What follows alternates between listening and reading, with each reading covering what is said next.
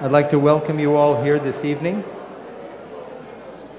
My name is Bob Roth. I am the Vice President of the David Lynch Foundation. And tonight we launch Operation Warrior Wellness New York City, a collaboration, as you'll hear, between the wonderful Donna Karan's Urban Zen, I think the most outstanding community outreach in New York City or in any city, and the David Lynch Foundation.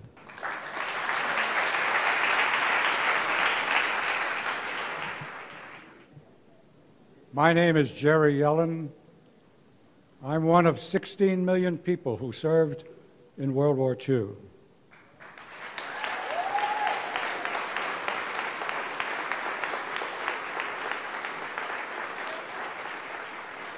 On my 18th birthday, February 15th, 1942, I enlisted in the Army Air Corps. I wanted to fly fighters against the Japanese because of what they did at Pearl Harbor. I graduated from flying school with 10 hours in a P-40 in August of 1943. 28 of us in our class were sent to Hawaii to get further training, and I remained in the 78th Fighter Squadron my entire career in the military. We flew P-40s, then P-47s, and then we flew P-51s. And on March 7th, 1945, we flew from Saipan, 650 miles, to a small 8-square-mile island called Iwo Jima. There were 90,000 soldiers fighting on 8 square miles of land, 67,000 American Marines, and 23,000 Japanese defenders. The sights, the sounds, the smells of that battle remain with me to this day. There were 28,000 dead bodies strewn across Iwo Jima, 21,000 Japanese, and 7,000 American Marines. I had a mission. My mission was to kill Japanese. I flew 19 8-hour long-range missions over Japan. The first was on April 7th, 1945, the first land-based mission ever flown by Army Air Corps fighter planes over Japan.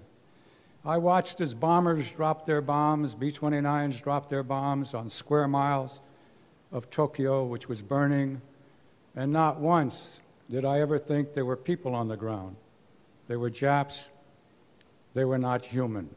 They were my enemy. On August 14th, the war ended. I had flown with 16 young guys who didn't come back from the war.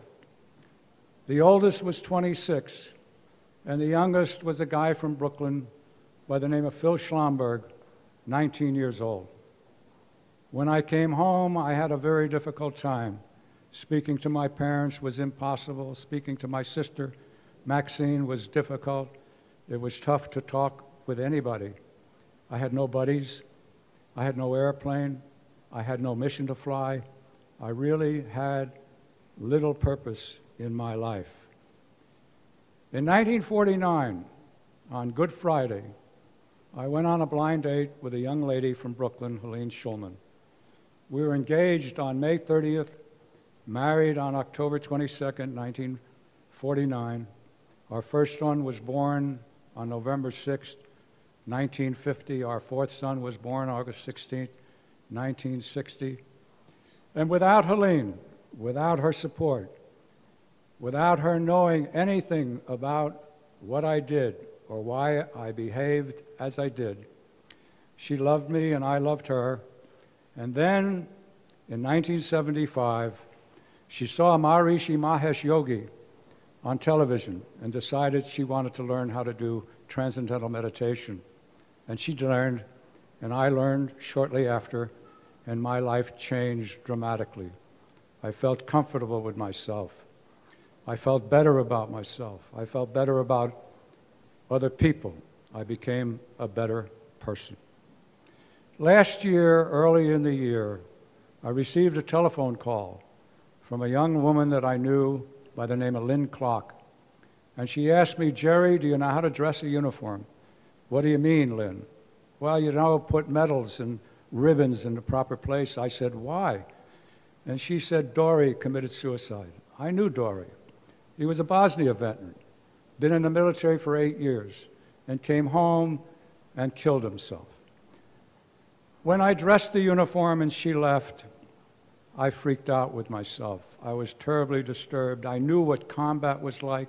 I knew what it did to families. I knew what Bob Roth was doing, a good friend of mine with the David Lynch Foundation. So I called Bob and I asked him, do you think David would like to open up a division of the David Lynch Foundation called Operation Warrior Wellness? And that's the way this began. It's why you and I are here tonight.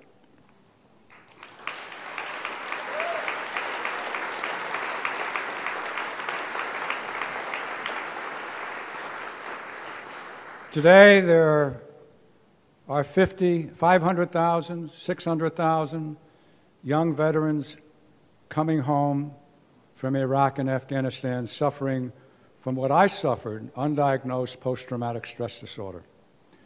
Linda Bilmes, a professor at Harvard, and Joseph Stiglitz, a Nobel laureate, wrote a book that was published in 2008 called The $3 Trillion War.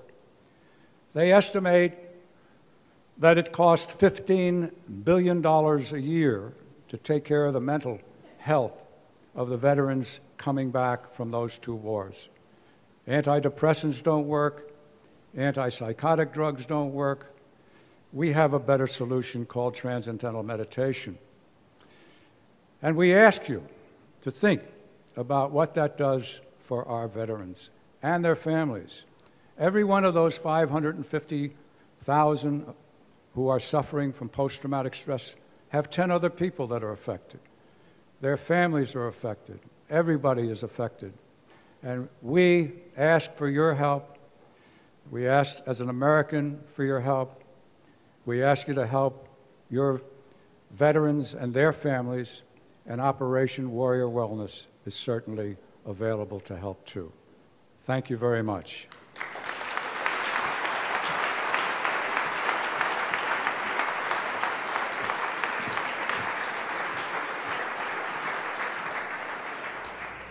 Well, that's a very hard speech to follow, and quite an inspiration for why we're all here today.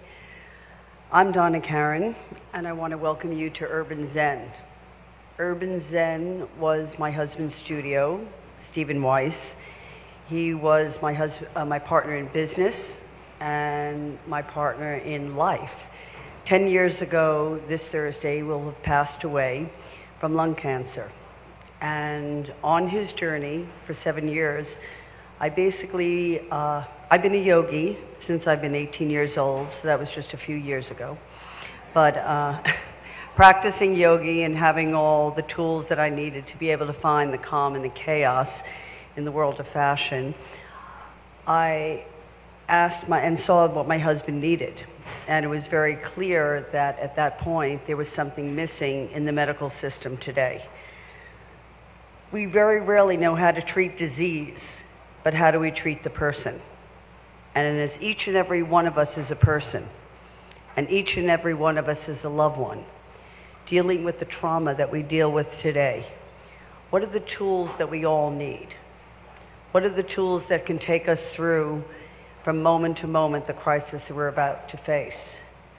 Urban Zen was established on those principles. What we wanted to do was to connect the dots, to create, collaborate, and communicate the change of mind, body, and spirit that is the missing link in education and in healthcare, while preserving the wisdom of the cultures of the East and Western principles, particularly that of meditation and of yoga. We truly believe here that those are the tools that are so desperately needed in each one of our facilities today, and that is to all people all over the world in every education facility, that meditation is definitely the key to opening our hearts, minds, and bodies and spirits and being able to develop the type of people that we're looking to have around us today. So I sit here today, and it's such an honor to know that like-minded people want to come together to create the change. It is not about me, but it is truly about we. It is about each and every one of us collaborating, communicating, and creating that change.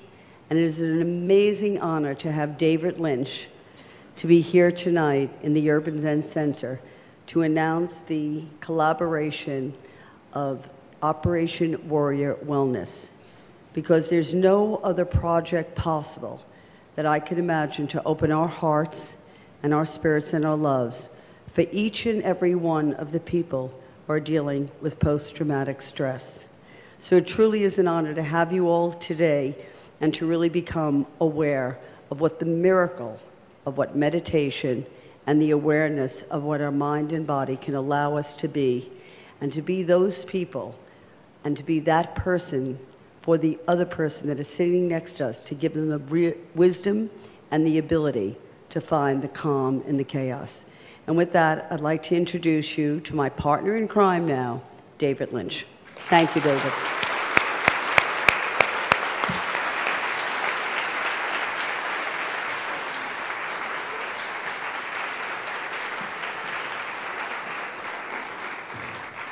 Good evening, ladies and gentlemen, and thank you very, very much for being here tonight.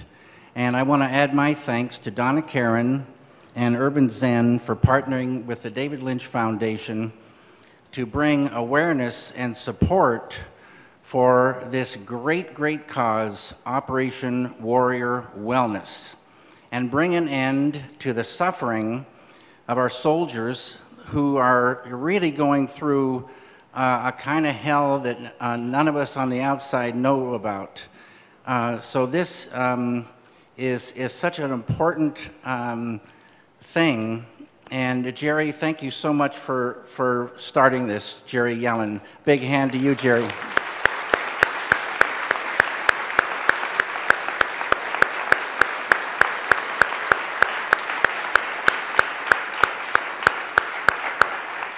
I think you're going to hear some very good news tonight about how we can end this suffering with post-traumatic stress disorder, and thank you again.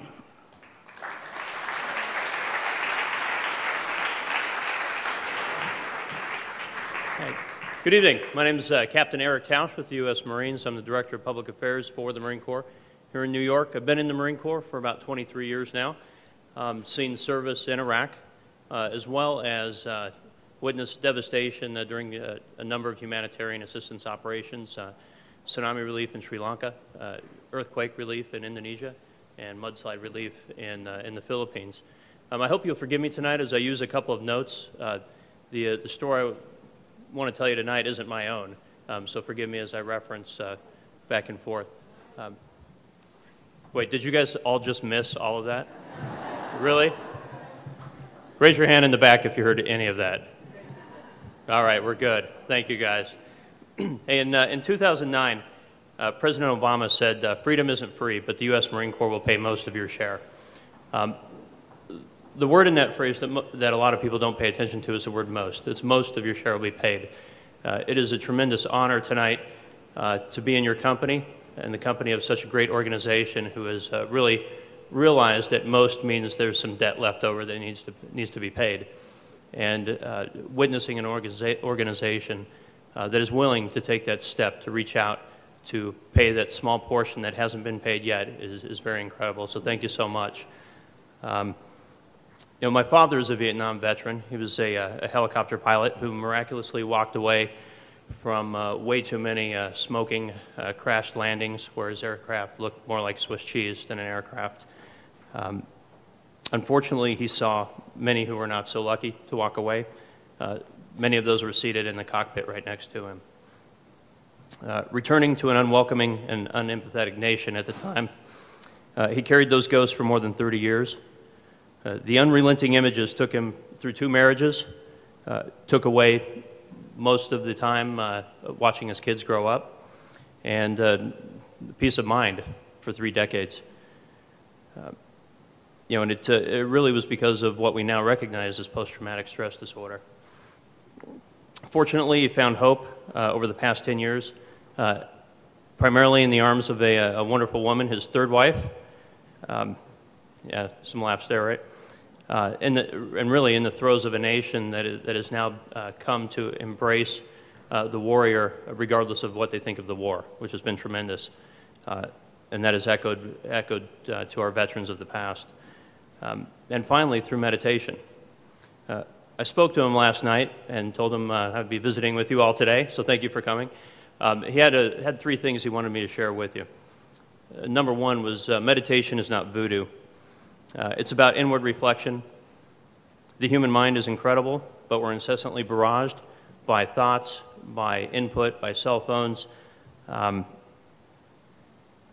dad said that meditation doesn't stop the barrage, but it's a tool for lessening the impact of those thoughts, giving his subconscious mind the time and the space it needs to reveal the answers he seeks to his conscious mind. Number two, meditation is one of the best tools available for overcoming PTSD. Simply put, he said it relieves the recall. He said he's still anxious in large crowds, but even that is getting better. Third, to make a real difference in relieving combat-related post-traumatic stress, it takes someone who understands both PTSD and meditation. When I spoke to him last night, he said nobody can possibly understand unless they've been where you and I have, son. Operation Warrior Wellness is doing a tremendous job of marrying these two for a recipe that is sure to satisfy the appetite of today's warfighters who hunger for normalcy once more. Thank you for your efforts on behalf of all Marines and on behalf of my dad, who said last year that he was finally able to watch the film We Were Soldiers Once and Young. Thanks to a loving family, a grateful nation, and daily meditation. Thanks. December 18th, 1967, Newsweek. Yeah, 5 days after my birthday. This is a story called The Day's Work. And this is my unit. We went out and got ambushed. And this is me. Yeah, doing my job. We were attacked at this place called Buda. That fight went on for 2 weeks. 2 weeks. 2 weeks. The first night, I killed 14 people.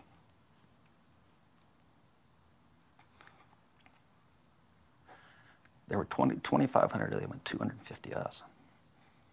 The next morning, in front of my fighting position, 18 of our men did. So this is very, very, very distressing, and it creates huge amounts of distress in your system, And then later in the magazine, coincidentally, is this.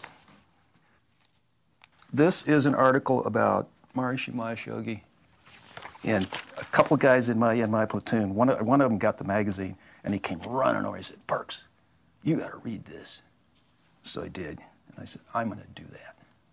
I'm going to do that," because it talks about stress release, about becoming a whole person.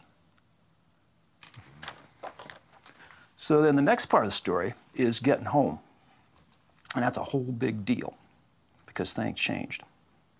Things changed. All of a sudden, you're in a different culture. All these people don't understand you. They have no idea. They don't realize that you're always still in the rubber plantation of the jungle.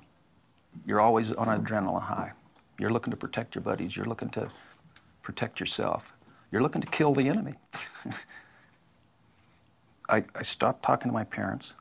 I had really bad relationships with other people. I did not feel happiness. I did not feel sorrow. I did not feel surprise. My feelings were gone.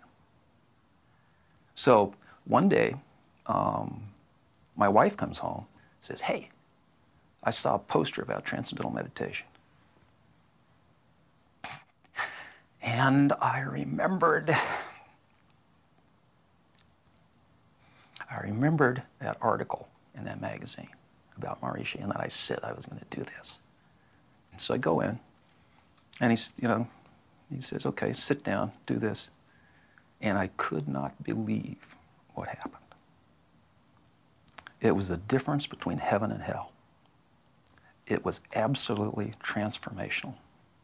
All that feeling of stress and all that feeling of heaviness, I could feel it melt away from my head to my feet.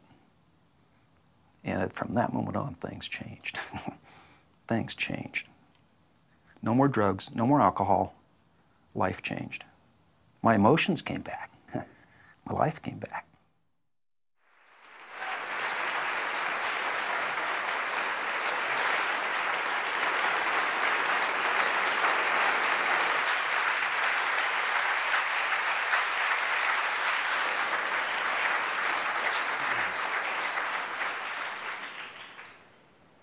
Years later. Mike, is it working? Oh, I'll trip. Okay. This is my wife, Cindy. Cindy.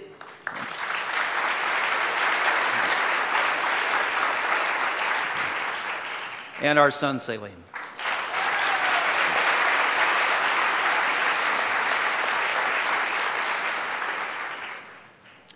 Warriors get wounded in war.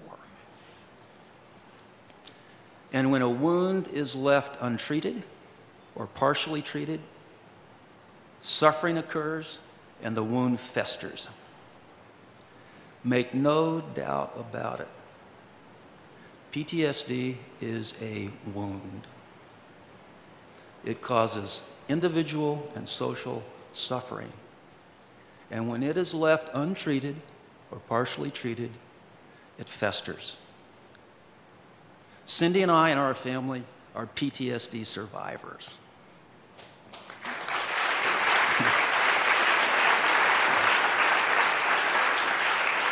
And actually, we're not survivors. We didn't just cope and survive. We've thrived. And everything is due to our regular practice of meditation. And we talk about families. The military talks about collateral damage. What is the collateral damage of PTSD? It's the families. It's the families. And our family has really survived. It has survived. The other thing about a wound is, you know, it hurts. I was wounded by shrapnel, and it hurt. But that did not hold a candle. It was totally insignificant to the wound I had from PTSD. And we've survived because of meditation. Now, the David Lynch Foundation is offering the treatment, the cutting-edge treatment of meditation to treat PSD for our suffering warriors.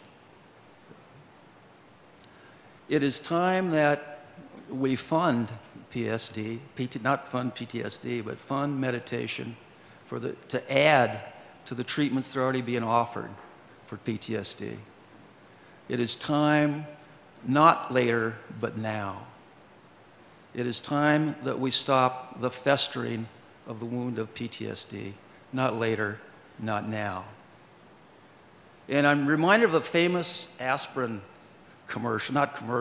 research study, where the researchers found that the results of taking an aspirin were so dramatic on the prevention of heart failure that they stopped the study in mid-course. They felt it was inhumane not to offer meditation to the control group who was getting a placebo. Oh, aspirin, forgot that. Thank you, wife.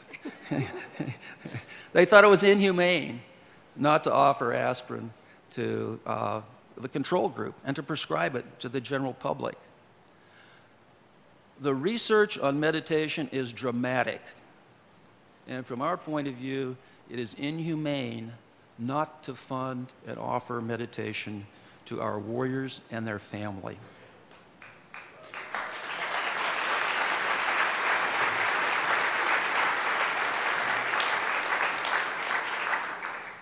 Now, with your help, we can get this done. With your help, we can start tomorrow to accomplish this mission.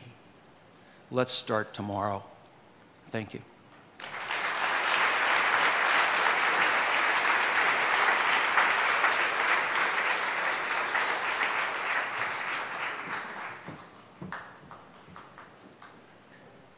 Good evening. What a pleasure to be here in this beautiful space. Thanks to Donna and everybody. My name is Dr. Norman Rosenthal. I'm a psychiatrist and a researcher. And for 20 years, I was at the National Institute of Mental Health, where I was involved in describing seasonal affective disorder and developing light therapy as a treatment for it. And I can tell you that light therapy was regarded as pretty wacky when we first did it, and it's now mainstream. In the last 10 years, I've been working with major pharmaceutical companies, running my own organization, doing trials in anxiety, depression, and other conditions. Now, you've heard the stories of Jerry Yellen and Dan Burks, and they're pretty amazing stories at that. But there really is more out there than individual stories. There was a wonderful controlled study done on TM in Vietnam, post-traumatic stress disorder victims, and the study showed that TM was superior to the psychotherapy of the day. And just recently, we conducted in our organization a study on 5 veterans of our new wars in Afghanistan and Iraq. And the study was funded, incidentally, by the Urban Zen Foundation and was published only last week in Military Medicine, which is a peer-reviewed journal. And speaking of peer-reviewed journals, you may be interested to know that there are now over 340 studies of TM and its benefits in health, mental and physical, that are out there in the literature. In the study, what we found at the most basic level, which is surprising in itself, is that these veterans did not have a hard time meditating. They meditated easily, comfortably, and effortlessly. But more than that, within a couple of months, their symptoms of PTSD had been reduced by 50%. And I could tell you some of their amazing stories, but you have heard already some amazing stories, and you will hear more. And you can read about 2 of them in my book that you will all receive before the end of the evening. Now, to some extent, we could have anticipated that TM would be helpful to PTSD because a meta-analysis of 146 studies showed a major impact of TM on anxiety in general, and PTSD is, after all, one of the anxiety disorders. Now, like Donna, I want to connect the dots here this evening and try to help understand how can such a simple technique, this process which you sit down 20 minutes twice a day, comfortably and effortlessly, thinking your mantra, how can this simple, innocent, subtle technique have such an impact on this major illness or condition? Part of the clue lies in the stress response system, the fight or flight system. Normally, the stress response should be like a short story with a beginning, a middle, and an end, focused around a specific stress. But in PTSD, the stress response is always on. It's there grinding away day and night. During the day, people can be hypervigilant, easily startled, subject to very painful flashbacks. One veteran I know, every time he went over a pothole, he had the feeling he was right back there running over an IED in Iraq. Their nights are disrupted by awful nightmares. They can wake up drenched in sweat as though they're back in the battlefield again. And TM is known to be able to settle down this flight or fright, fight response that occurs when people are overactivated. As you saw in the earlier videos, there can also be a numb detachment until this kicks in full force. So we know now, as we've heard, and as many of you know, that PTSD is a huge problem. It affects 1 in 7 of our deployed Marines and soldiers from our recent wars. costs an enormous untold amount, and yet the VA is overwhelmed and doesn't have the resources to deal with it. So it's really time for us to think about new and alternative approaches, and I would say it's time for us to fund some large-scale controlled studies of transcendental meditation.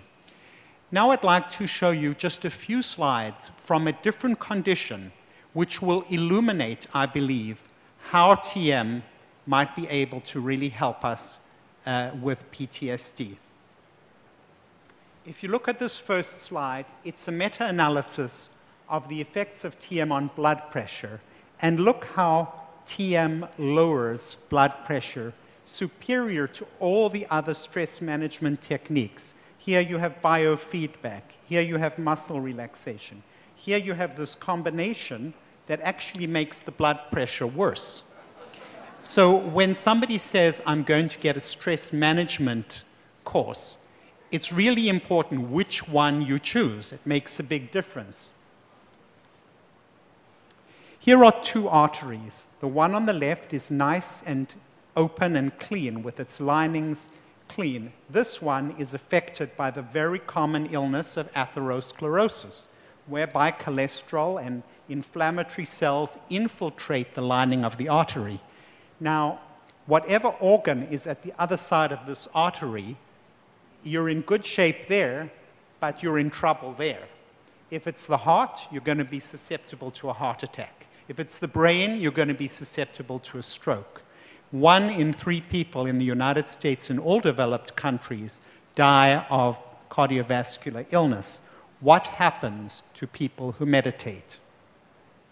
In this brilliant study by Robert Schneider and colleagues, you see that those who were randomized to the meditation condition in the blood pressure studies versus a health education control have a 25% lower mortality rate after an average of 8 years. And this is all the more remarkable because nobody even knows if these people continued to meditate. These were just people who were in a study 7 or 8 years before, and they went back and checked their death records. 25% reduced mortality. And in a follow-up prospective study, this is health education, death, heart attack, and stroke, and this is transcendental meditation. It reduces the risk of these things by 47%. So what you see is that through the day, year after year, this technique is settling down this fight or flight system. It has an amazing effect on the body. It prolongs life, and I would venture to say that's what it's going to do for PTSD. Year after year, day after day, it's going to settle these people down and help curtail their disabling symptoms. Thank you.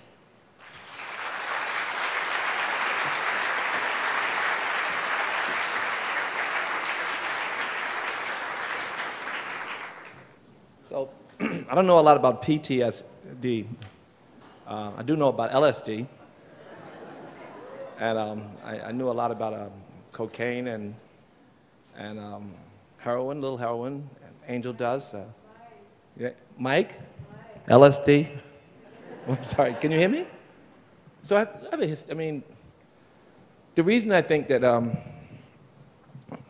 all of us are looking for moments of stillness so we can see, so we can just watch our thoughts from a distance. And for me, you know, my name was Rush. My nickname, Rush, was my name. And I used to think that the anxiety drove me.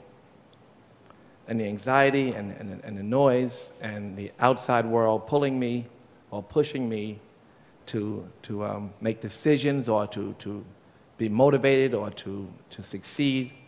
And then it was nothing further from the truth. It was not the cloudiness from the noise or the drugs, but the clarity from the stillness and the meditation that changed my life dramatically. And so I've been meditating for many years, and I really couldn't believe how instantly it affected me. To be able to watch your thoughts. The noise comes and the noise goes. And so what he's talking about, the inflammatory thoughts or the anti-inflammatory thoughts, are what we're all trying to balance and let the inflammatory thoughts or the noise on the outside settle so that the strength from the inside can come out. It is impossible to operate, even to have a second of happiness without a second of stillness to match. Every joke you accept, every creative thought you have, every transformative action you take comes from the stillness from within. This is not something that is new, that came with the Maharishi. He had a great rap. He said, when the mind was still, the world surrenders. And it sounded great in the Beatles, and everybody bought into it, but and I know we don't like to say religion because it's scary, you know, some people feel uncomfortable with this stillness, and that's why we, in schools, refer to it as quiet time.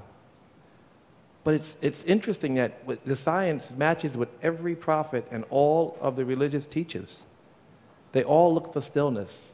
From the idea of Christ consciousness to nirvana, to samadhi with the yogis, to taqwa with the Muslims, all these enlightened beings, or all these people who are inspired people, if not enlightened, all knew that from stillness everything arises.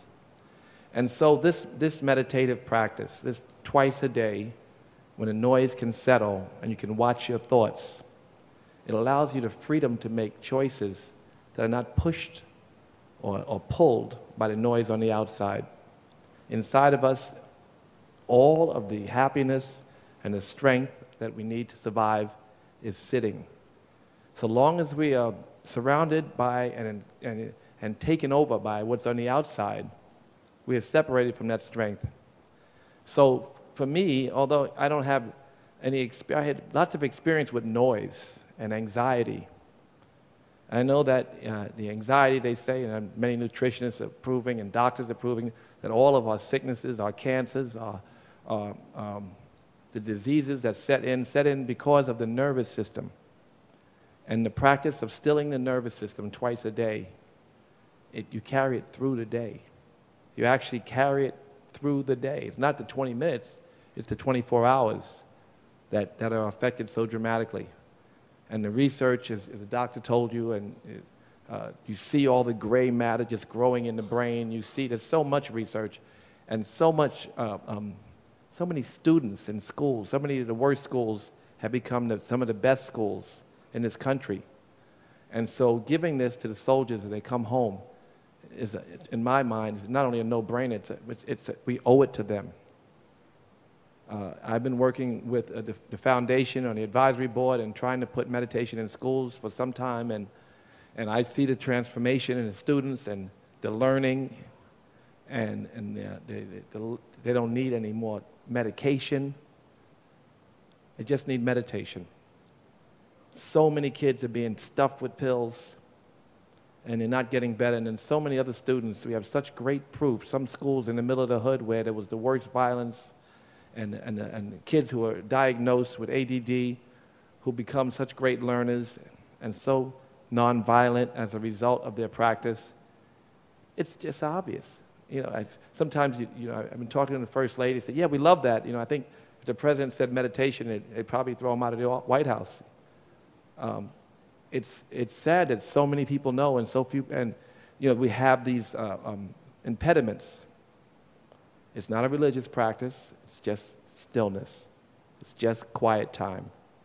And to me, we owe every soldier who fought for us that quiet time. And so I'm here to help if I can convince someone to support this effort with their funds, or to volunteer and help the teachers who do, then I want to be one of the voices. So I have a great experience, not only with myself, I've written books on the subject, and so many people have thanked me for those books and for how it has affected and changed their lives. So I'm just one more voice. I have concrete proof. My name is Rush. Do I seem... I don't drink. I don't smoke. I don't take any drugs.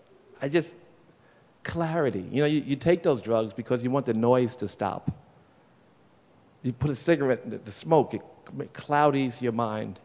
So maybe the thoughts, you have less thoughts because there's hundreds of thoughts running through your head, and if you're high enough, you won't have any thoughts.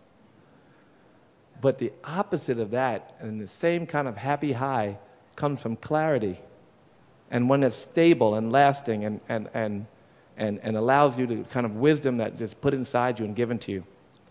So it really is a very special practice, and as much as I can do to help Bob and David Lynch Foundation, I'm always willing to do, and you guys being here makes a big difference.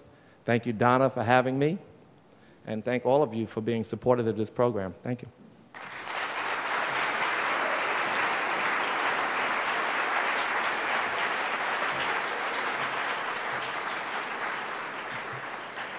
Russell Simmons has been instrumental, really instrumental in the David Lynch Foundation providing scholarships for over 150,000 children to learn to meditate in the last few years.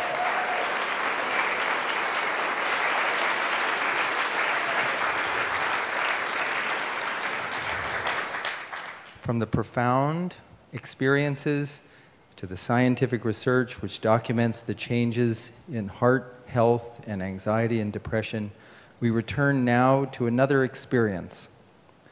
Mothers every day in the United States, and really mothers every day all over the world, watch their children go off to war.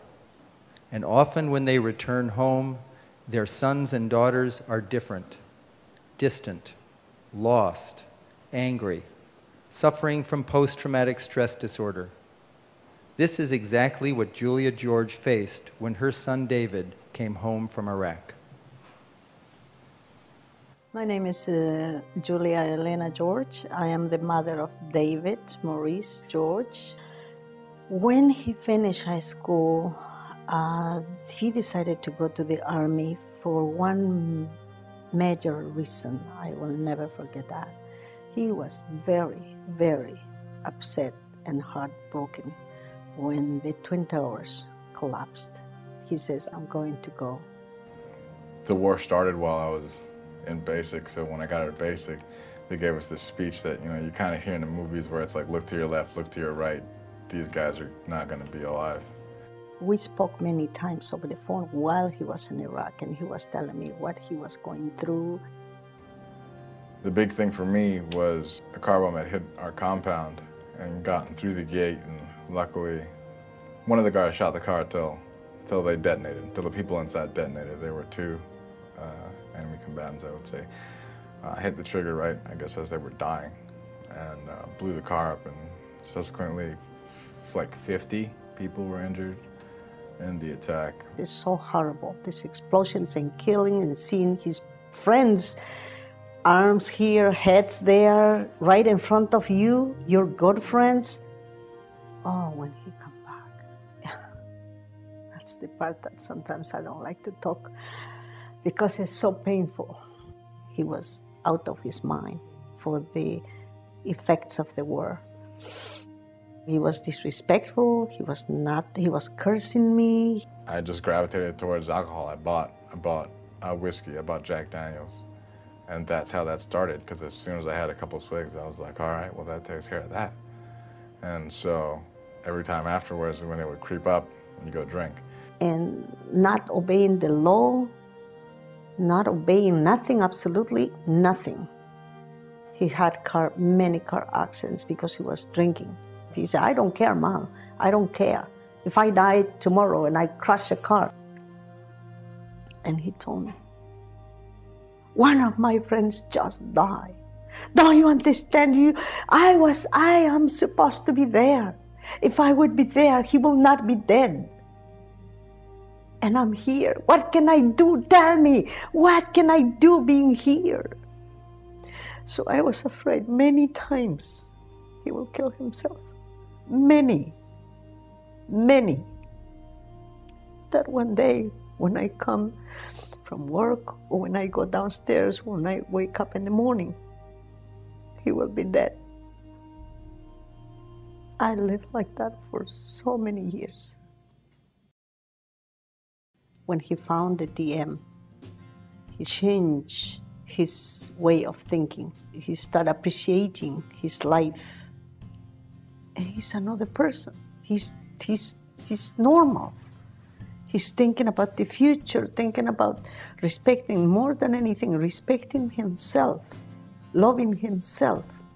The first class that he went to, he says, every day, every time that I meditate is better, and I feel better and better and better. Thanks to the TM meditation. He's not drinking, he is happy. It's beautiful, it's incredible. The first time I meditated, I experienced this relief from the constant anxiety attack my life had become. I didn't even realize I was that stressed out, but after my first 20 minutes, when I came out of it, I realized, I was like, that was a break. Now, being someone who's meditated for a year and 2 months, I'm so happy. I'll never stop. You know, it has this compounding effect of just getting better and better, and this great feeling lasts longer and longer the more I meditate. You know, why stop? That is the boy that I raised.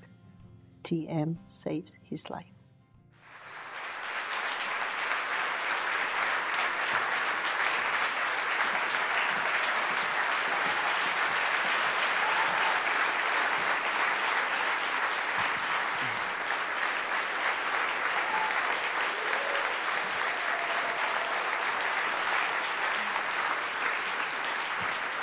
That's the first time I saw that video, and my mom totally blew my spot. I thought I was being slick, but all right, what do you want to say?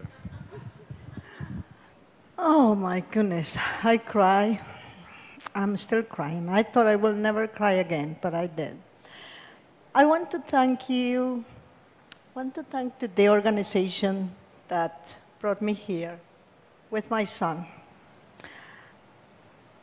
We are an example to other soldados Other soldiers que han regresado that de have la returned guerra, from the war, y que and that, eres el perfecto ejemplo para que and I'm a good example of, ellos decidan hacer for those that can decide, lo que has hecho tú you know, what I did, go along that path, y sean como tú.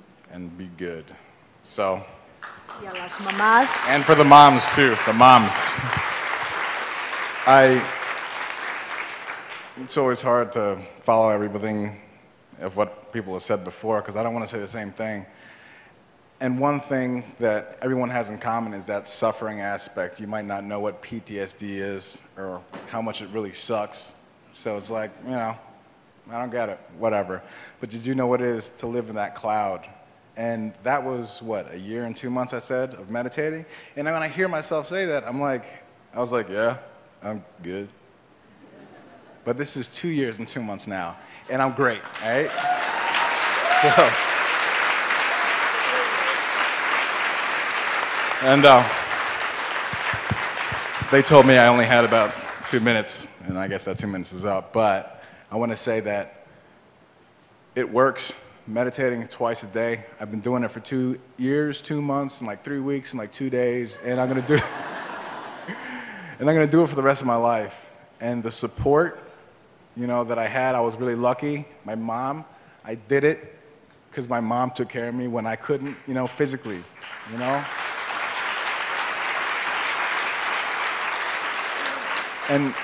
And what TM did was take care of me, like, mentally, so I could look at myself and get myself out of that cloud, out of that the suffering. So everybody, if you're not doing it yet, start doing TM, I'm telling you. All right, thank you.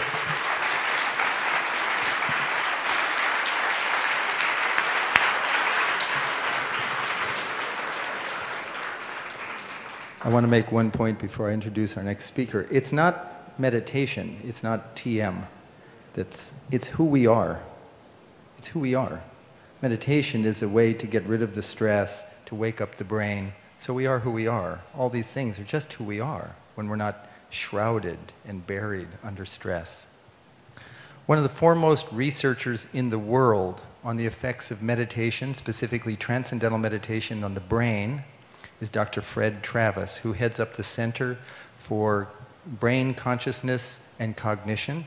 And I'd like to ask Fred to come and speak for just a few minutes so you can see exactly what's happening in the brain when a person meditates. And then after that, we're going to present Resilient Warrior Awards, and then I'm going to have a chat with David Lynch, and then that will be our evening. So please welcome Dr. Fred Travis.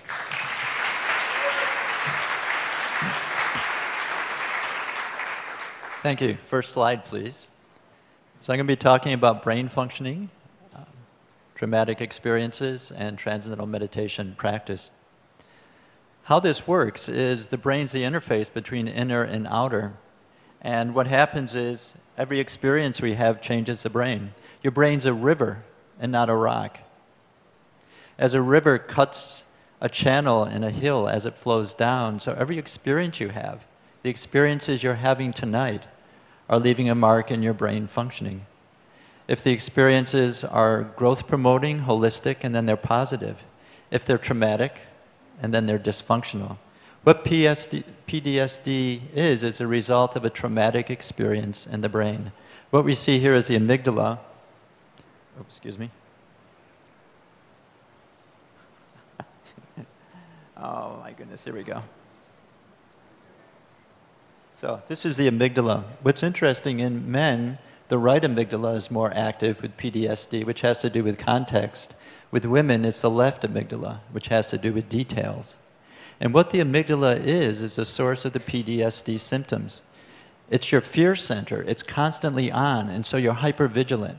You know something bad is about to happen. You can't trust your friends. You can't trust your family. You can't trust yourself, because this is what your brain is telling you.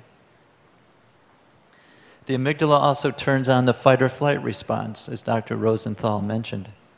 What this does, it turns off your frontal integrative circuits, which allow you to think. At the same time, it turns off memory, so you begin to have memory problems. So trauma experiences have created the brain structure for PTSD.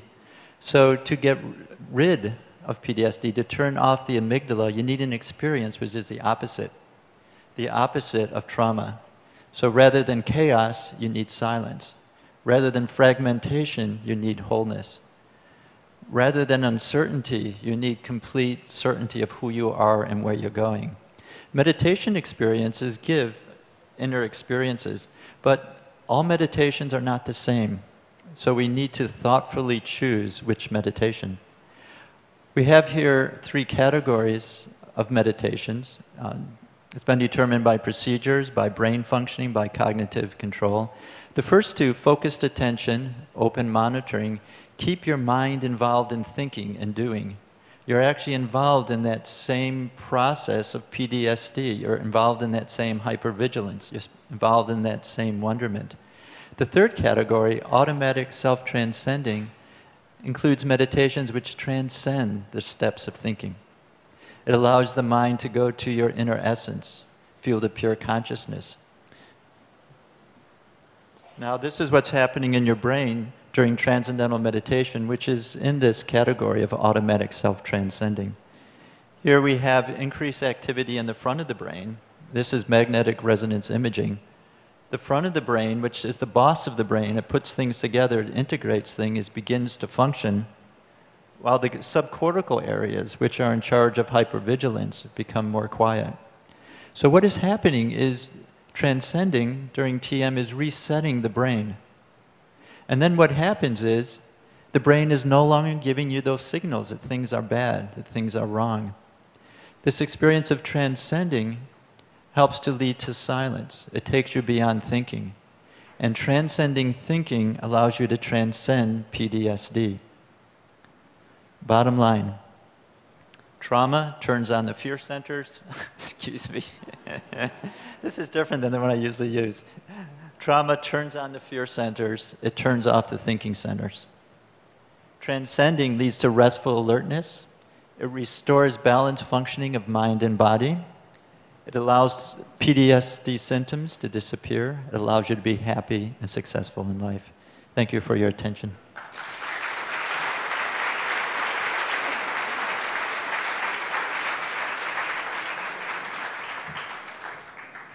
our scientists speak so short. Thank you very much, Dr. Travis. I'd like to ask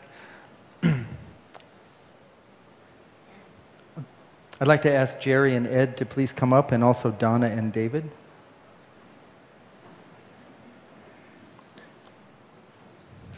This part, for all of us, the Urban Zen and David Lynch Foundation, is a high point, because we're going to present the Resilient Warrior Award. And the ancient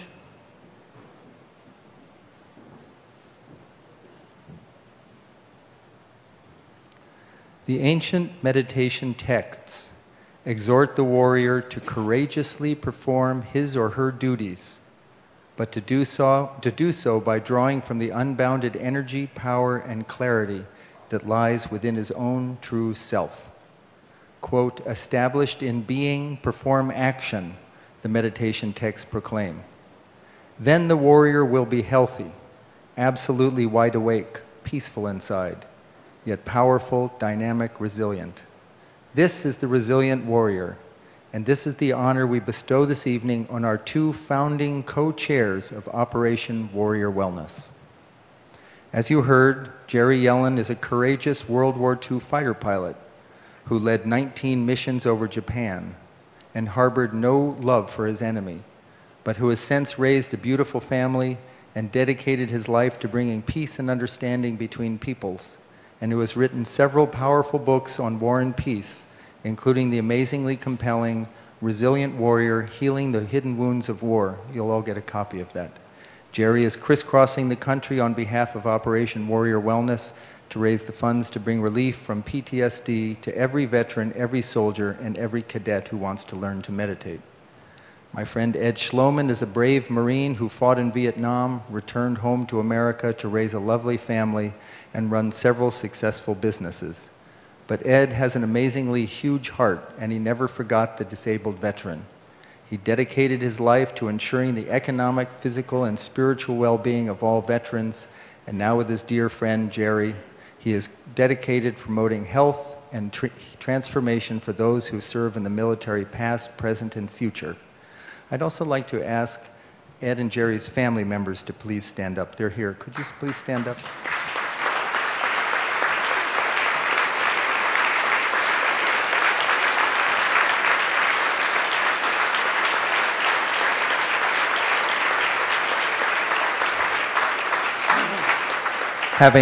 Having thanked the families, please join me in honoring Jerry and Ed for their service to America and their service to those who protect Americans.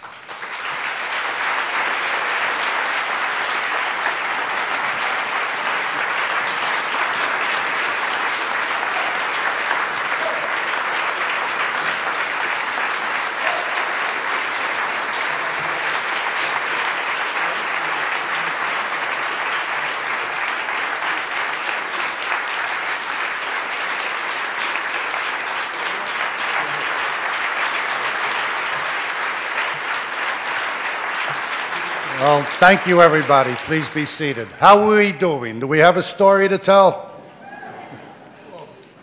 Well, my wife, Judy, says, if you live long enough, you will experience everything in life. And again, this is some experience, I'd say, for Jerry and me.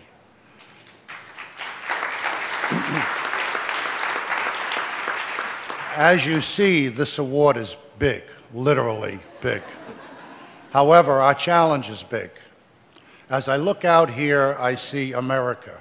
I see 99% of us sitting here and across the country, protected or being protected by that 1% who are giving their lives for us, our military. And we're here tonight to protect that 1% who are giving their lives for us as we speak today. That's hard to believe, but less than 1% of our country is protecting the other 99%. The David Lynch Foundation, in partnership with Urban Zen, wants to be able to train 10,000 veterans this year who are suffering from post-traumatic stress. The number is small compared to the number who is suffering, but it is a start. and it's starting today. Transcendental meditation is a cure. It's a warrior's cure. Again, our challenge is big, but Operation Warrior Wellness is bigger. On behalf of Jerry and myself and all meditating warriors and those who will soon be able to learn, thank you for this honor. Semper Fi.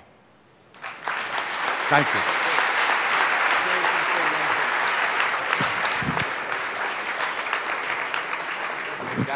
Those of you who perform acts of kindness without expectation of reward will receive the greatest reward of all, immortality.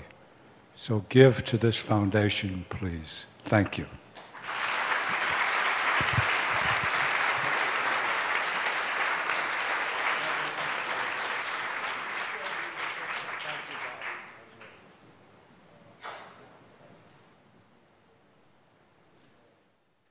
David, I wanted to offer my support and encouragement in these efforts to help children and veterans, anyone who needs the help to overcome stress through meditation. Of course, a lot of drama is projected onto the screens of our consciousness, our minds, day and night, patterns that you learn from childhood, intrigues, resentments, hatreds and terrors. And the most difficult ones, the most wrenching anxieties can be triggered by anything at all. They come upon us and grab a hold of us. And we identify them as real because they're so immediate. And I guess the common response is to tough it out. In other words, to suffer. Now, I've been a firm believer in suffering all my life. My pictures are kind of volatile, and they certainly can attest to that. And yet, recently, I learned that you may not have to suffer to make them as much. May not be the way it's supposed to be.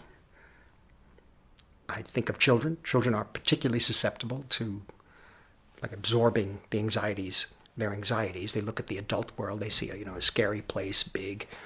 They try to read the looks and the gestures of the adults. They try to master it all, whether it's homework, mathematics, or the entanglements, the emotional entanglements between the parents. And for veterans who've endured the trauma of war, I can only imagine the potential barriers, the fears and the suffering. So for the last few years, I've been practicing meditation, trying, and it's difficult to describe the effect it's had on my life. I can only mention maybe a few words: calm, clarity, a balance, and at times a recognition. And it's made a difference. Six years ago, David started the David Lynch Foundation for consciousness-based education and world peace, and he had only one deep desire: to ensure that any child anywhere in the world who wanted to meditate could do so. And in those 6 years, actually it started before he started his foundation, it's more like 7 or 8, David has traveled around the world, speaking on college campuses, big public forums. He's written a book, Catching the Big Fish. He's finished a film called Meditation, Creativity, and Peace, which is about to come out, a documentary of his 16-country tour. He's done countless interviews just to realize that one goal, which is such a human right: silence, quiet, peace. It's there within us.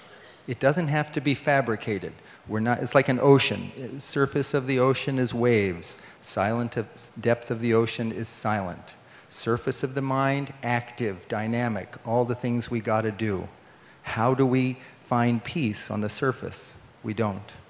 We just access that level deep within each one of us. It's there. Doesn't matter the religion, philosophy, belief, non-belief, it's there. We access silence, and life is transformed. Would you please join me in welcome an incredibly great human being and a very dear friend, David Lynch.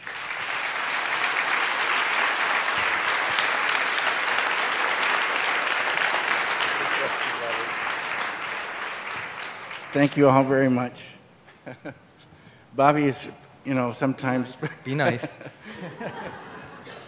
I'm an Bobby okay, is always I'm an okay truthful. human being. He's a great man. My question for you is, what is your reaction to what you've heard tonight? Well, I think my reaction is probably your all's reaction. There's a big problem, lots and lots of stress, and it's called traumatic stress. And it's such a bad stress, most of us don't know what that is, how horrible it is. I've heard that a large number of soldiers commit suicide because they just want to get out of the body and get out of that pain.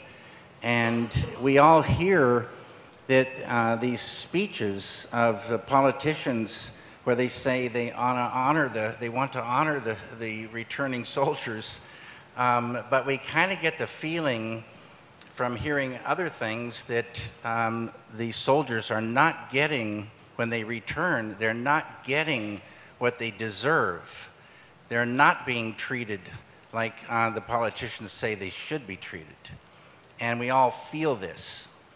And this post-traumatic stress disorder, the things they come up with to treat it, so many of these things just mask the problem. So when you hear like they go drinking or they take drugs, legal or illegal, it's just masking this thing. Transcendental meditation take you easily and effortlessly to the deepest level of life. You transcend. As I said recently, it's like having a hammer, knocking the bolt off the top of a boiler of poisonous stress, and it just comes out. Get this to the soldiers, get this to the students who are suffering, get it to the people who are suffering, get it to the people who think they're happy enough. And this world will really, really change for the good. And you heard, you know, them say life gets better and better and better. And we're supposed to be happy human beings. We're not supposed to suffer. We're not supposed to suffer. One more time, we're not supposed to suffer.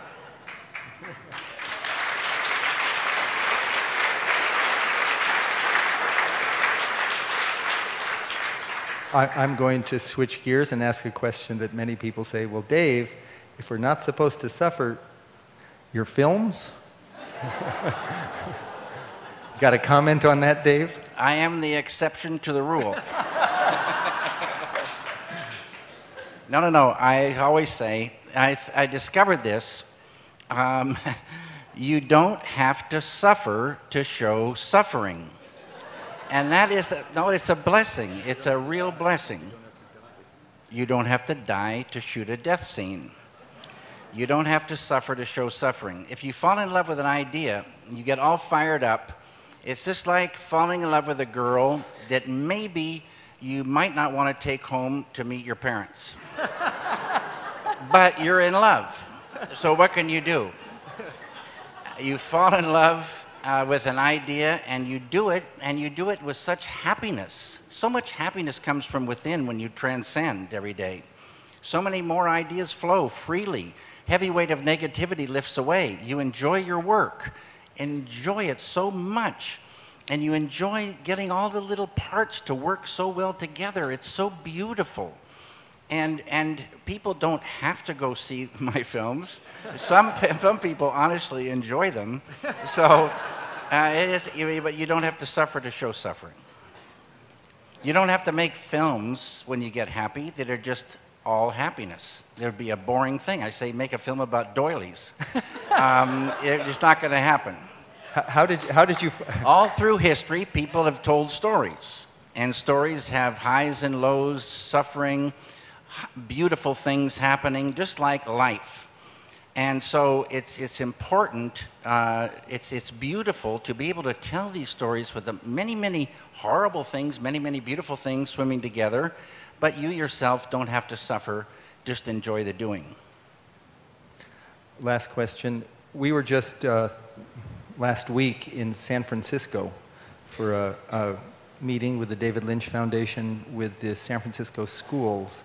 There are now 2,000 students in 4 public schools in San Francisco who begin and end each day with quiet time, with 10 or 15 minutes of meditation, and 350 educators.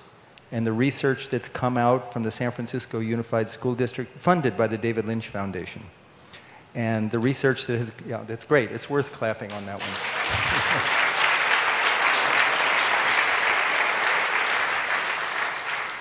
And the research that has come out shows a dramatic reduction in suspensions, a dramatic increase in grades and academic performance.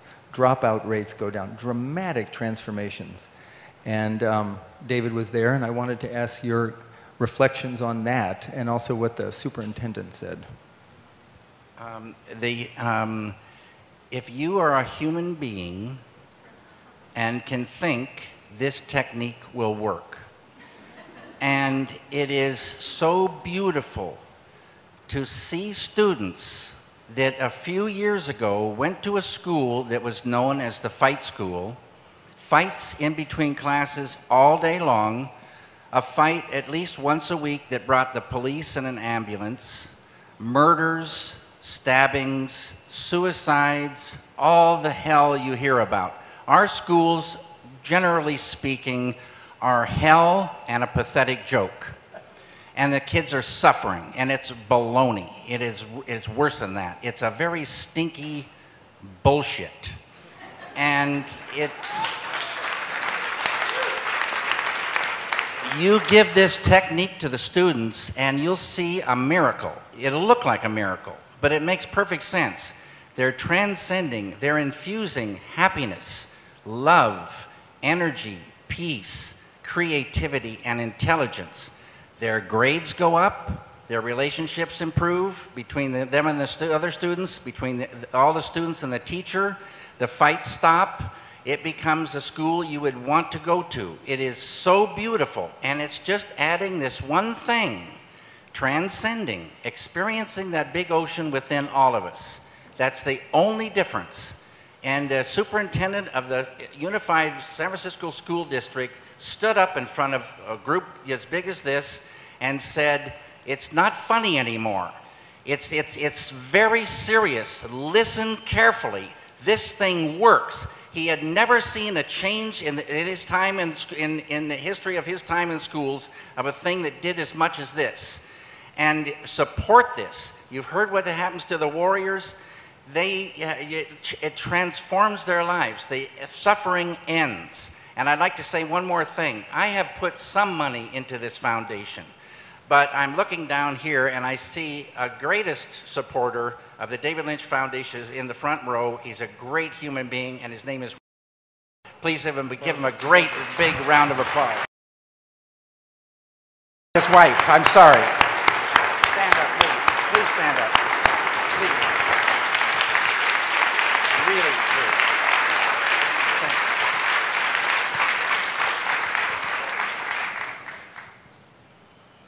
How did you really feel about TM and education? It's so great you're here, and I hope that you will support Operation Warrior Wellness and all the programs you've heard about, and get this technique for yourself to dive within, transcend, and see your life. Even if it's great now, watch it just get better and better and better. Thank you all very, very much. Thank you, Bobby.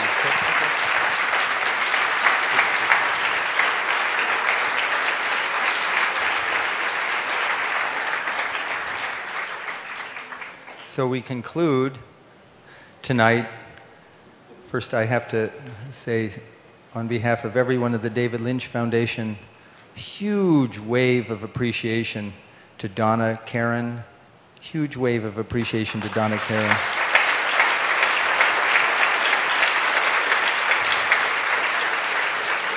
And her absolutely superb team, the David Lynch Foundation, myself and others have come and taught much of the Urban Zen staff to meditate. And when I walked in and sat in a meeting on the first introduction to talk about it, my heart just melted. I mean, everybody on your superb team, Donna, led by you, such warm hearts, such caring individuals, a blessing for New York City and the world. Thank you very, very much. Lieutenant Karan. And Jessica Stewart and Aaron and Rachel and everybody with the David Lynch Foundation. And we're now going to conclude with a vision of a new generation all over the world meditating. We have a 2-minute clip of pictures of David Lynch Foundation programs funded all over the world. And when that's over, we'll just sit for a few minutes in silence or meditation. And so I should say again, and also thank you to Eric for coming and speaking, and all of the speakers, everybody and all of you for coming. Such a fulfilling evening of not just hope, but substance. So thank you, and if we could watch this video, and then we'll have 2 minutes or 3 minutes of silence. Thank you.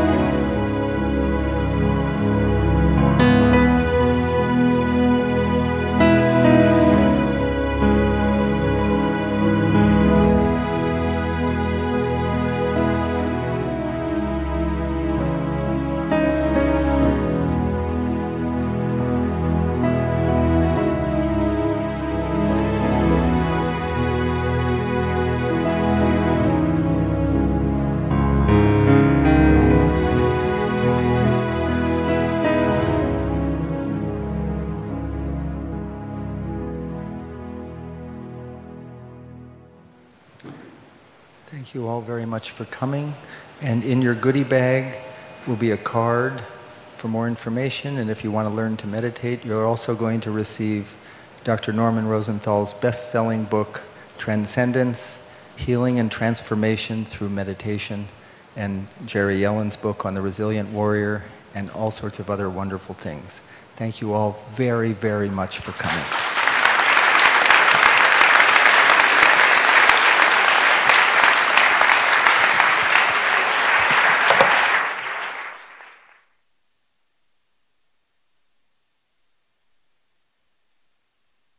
I sit here today, and it's such an honor to know that like-minded people want to come together to create the change.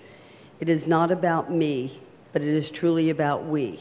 It is about each and every one of us collaborating, communicating, and creating that change. And it is an amazing honor to have David Lynch to be here tonight in the Urban Zen Center to announce the collaboration of Operation Warrior Wellness, because there's no other project possible that I could imagine to open our hearts and our spirits and our loves for each and every one of the people who are dealing with post-traumatic stress.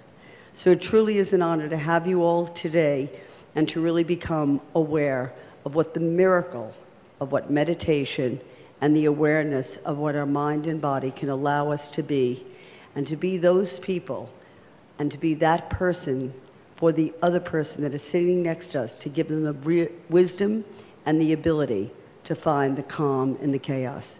And with that, I'd like to introduce you to my partner in crime now, David Lynch. Thank you, David.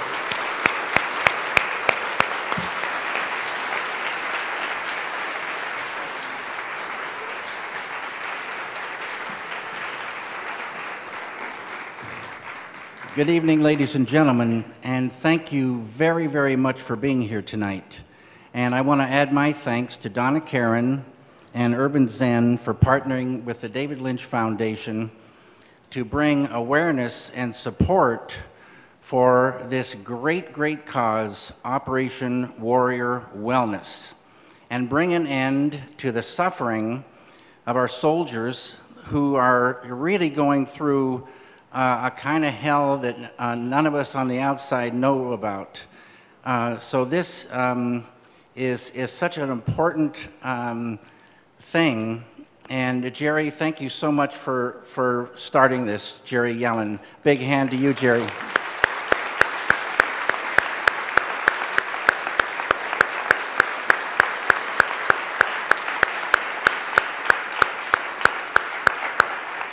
I think you're going to hear some very good news tonight about how we can end this suffering with post-traumatic stress disorder.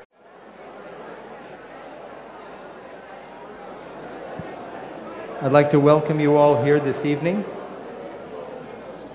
My name is Bob Roth. I am the Vice President of the David Lynch Foundation.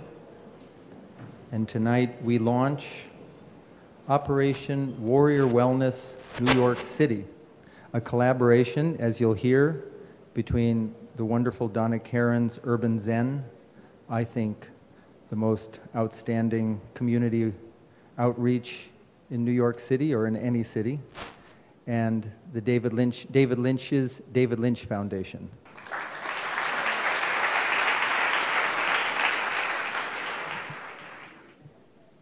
My name is Jerry Yellen. I'm one of 16 million people who served in World War II.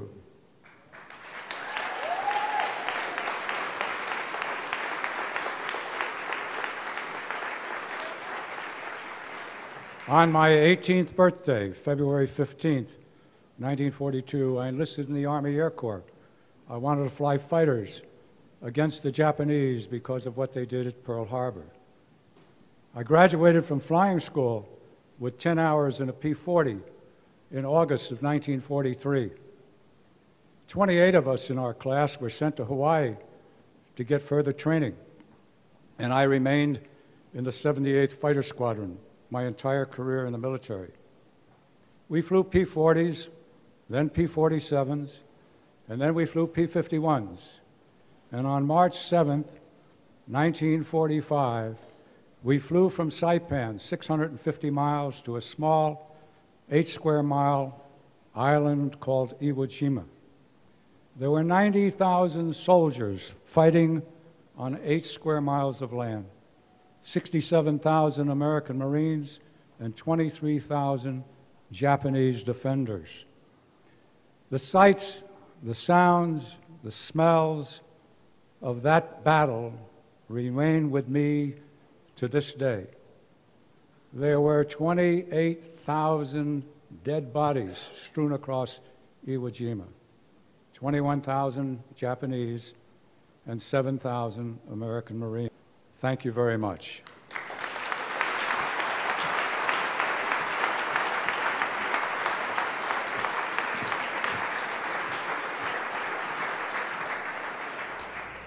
Well, that's a very hard speech to follow, and quite an inspiration for why we're all here today. I'm Donna Karan, and I want to welcome you to Urban Zen. Urban Zen was my husband's studio, Stephen Weiss. He was my partner in business and my partner in life. 10 years ago, this Thursday, he will have passed away from lung cancer. And on his journey for 7 years, I've been a yogi since I've been 18 years old, so that was just a few years ago. But practicing yogi and having all the tools that I needed to be able to find the calm and the chaos in the world of fashion, I asked and saw what my husband needed. And it was very clear that at that point, there was something missing in the medical system today. We very rarely know how to treat disease, but how do we treat the person? And as each and every one of us is a person, and each and every one of us is a loved one, dealing with the trauma that we deal with today? What are the tools that we all need? What are the tools that can take us through from moment to moment the crisis that we're about to face? Urban Zen was established on those principles. What we wanted to do was to connect the dots, to create, collaborate, and communicate the change of mind, body, and spirit that is the missing link in education and in healthcare, while preserving the wisdom of the cultures of the East and Western principles, particularly that of meditation and of yoga. We truly believe here that those are the tools that are so desperately needed in each one of our facilities today, and that is to all people all over the world in every education facility, that meditation is definitely the key to opening our hearts, minds, and bodies and spirits and being able to develop the type of people that we're looking to have around us today. So, a telephone call from a young woman that I knew by the name of Lynn Clark. And she asked me, "Jerry, do you know how to dress a uniform?" "What do you mean, Lynn?" "Well, you know, put medals and ribbons in the proper place." I said, "Why?" And she said, "Dory committed suicide." I knew Dory. He was a Bosnia veteran, been in the military for 8 years, and came home and killed himself. When I dressed the uniform and she left, I freaked out with myself. I was terribly disturbed. I knew what combat was like. I knew what it did to families. I knew what Bob Roth was doing, a good friend of mine with the David Lynch Foundation. So I called Bob and I asked him, "Do you think David would like to open up a division of the David Lynch Foundation called Operation Warrior Wellness?" And that's the way this began. It's why you and I are here tonight.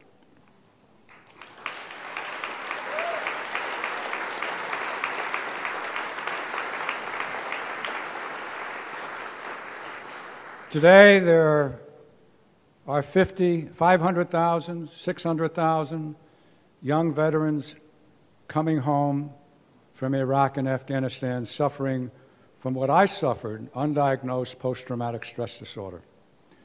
Linda Bilmes, a professor at Harvard, and Joseph Stiglitz, a Nobel laureate, wrote a book that was published in 2008 called The $3 Trillion War. They estimate that it costs $15 billion a year to take care of the mental health of the veterans coming back from those two wars. Antidepressants don't work. Antipsychotic drugs don't work. We have a better solution called transcendental meditation. And we ask you to think about what that does for our veterans and their families. Every one of those 550,000 who are suffering from post-traumatic stress have 10 other people that are affected. Their families are affected. Everybody is affected. And we ask for your help. We ask, as an American, for your help. We ask you to help your veterans and their families, and Operation Warrior Wellness is certainly available to help too. I had a mission. My mission was to kill Japanese. I flew 19 8-hour long-range missions over Japan. The first was on April 7th, 1945, the first land-based mission ever flown by Army Air Corps fighter planes over Japan.